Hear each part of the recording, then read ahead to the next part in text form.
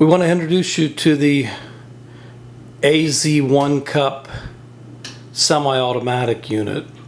We wanted to show you a side-by-side comparison of the model we've been using for quite some time. On the right there, the manual 4-cup maker, which comes in a 1-cup and an all-cup kit with interchangeable plates for the K-style cups as well as the espresso style cups.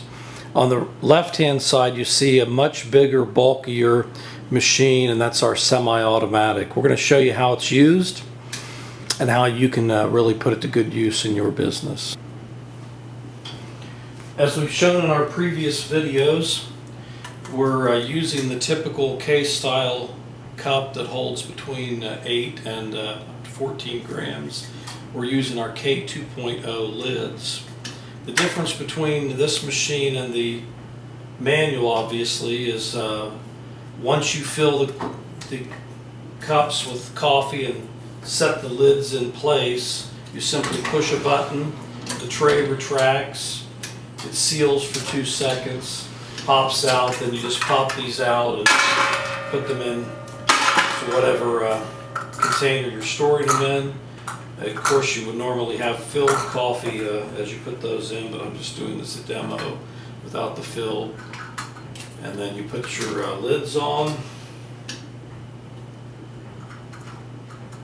press the button, it retracts, seals for 2 seconds, pops back out, complete seal on that, and you're ready to keep going. So oftentimes what we do is have somebody filling the cups with coffee so that the person sealing can simply stand perhaps to the right of this and put the cups in, put the lids on,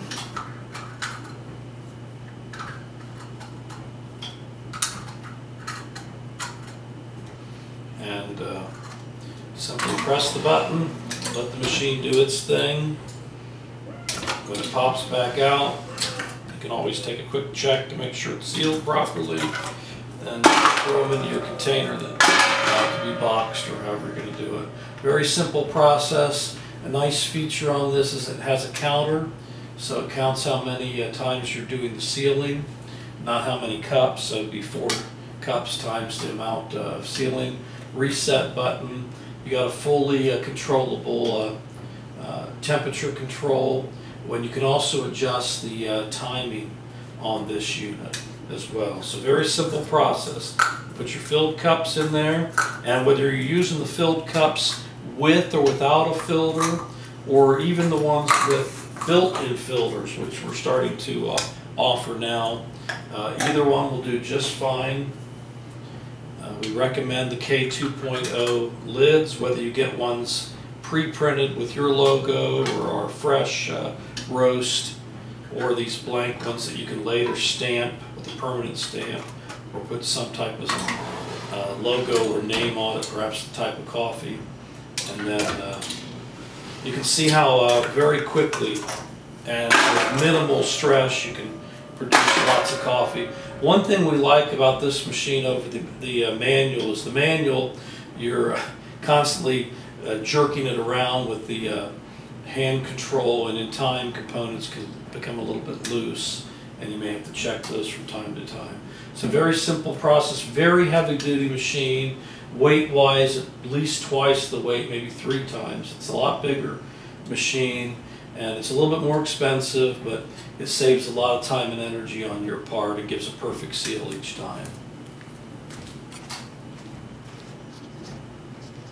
Some have asked how to set the temperature gauge here, and it's really pretty simple. You hit the set button just for a second till the digit on the far right begins to flash, and then you can use the arrow over to sequence between all the numbers. Like, for example, I have this set on 180, but if I wanted to knock it down to 170, I would just hit that down button. Obviously, you don't want to go much above 180 because this is Celsius. If you wanted to go like 175, you'd manually hit this until it's 175. Since I don't want to do that, I'm going to change it right back, because it seems like on the semi-automatic here, 180 seems to work. Oops, going the wrong way. Pretty good. So once you're done with that and it's flashing, hit it just for a second and the setting changes. And you can see the actual temperature is in red. So you're ready to go.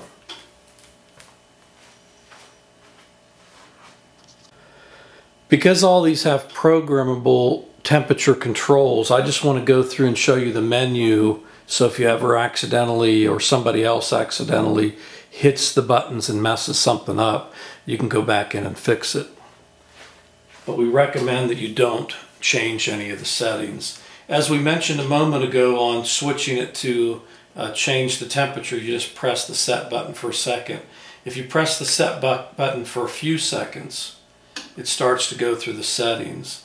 So we're just going to sequence through the settings and let you see that the SL it's 0, at the SHP it's 10, the SC is 0, the P is 13, the I don't know what that signal is, it's like a backwards C, is set at 53, the D is set at 14, I don't know if that's an R, it's set at 20, AR 0, LO,